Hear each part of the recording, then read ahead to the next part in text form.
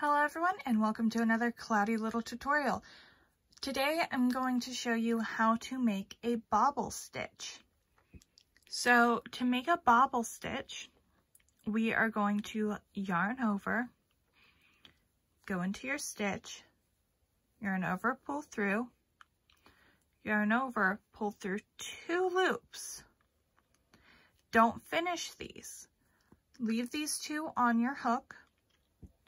Yarn over, go through that same stitch, yarn over, pull through, then yarn over and pull through only 2 of the loops on your hook. You should now have 3 loops on your hook.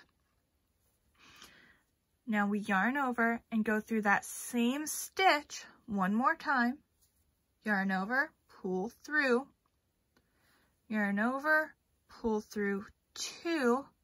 You should now have 4 loops on your hook. Now yarn over and pull through all 4 of those loops at once to complete your bobble stitch. And now you can see it gives this nice little puff.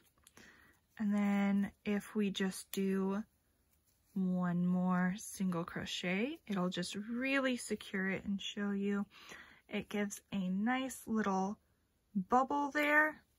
This is really great in amigurumi for shaping things where you might need like a little nubbin.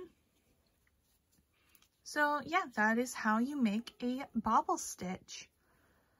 I hope you liked this tutorial. If you have any questions, leave me a comment and I will do my best to answer it. If you liked the video, hit the thumbs up button. And if you want to see more tutorials like this, go ahead and hit that subscribe button. Thanks so much for watching. Bye.